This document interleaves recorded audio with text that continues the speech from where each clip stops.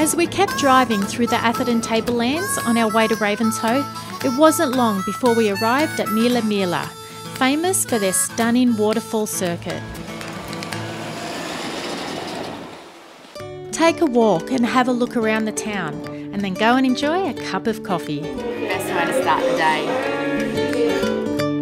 The Visitors Centre is also a historical museum, and it's full of interesting items from yesteryear. Millaa Millaa is an Aboriginal word meaning plenty of water, and it's also the start of the region's most popular tourist drive.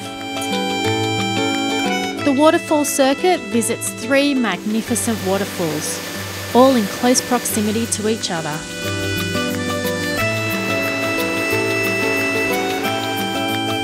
After an awesome day exploring the waterfalls, we checked into the Millaa Millaa Tourist Park for the night.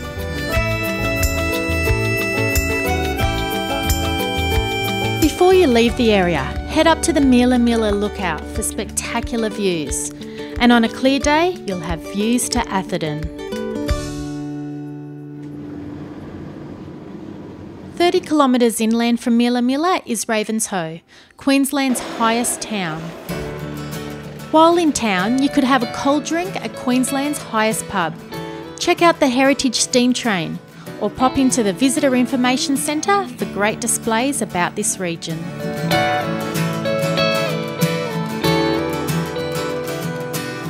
The towering windmills just out of town are a sight to see, as they were built to provide the district with an alternative and environmentally friendly power supply. Ravenshoe is also home to Millstream Falls, Australia's widest single drop waterfall. And just down the road, you'll find Little Millstream Falls.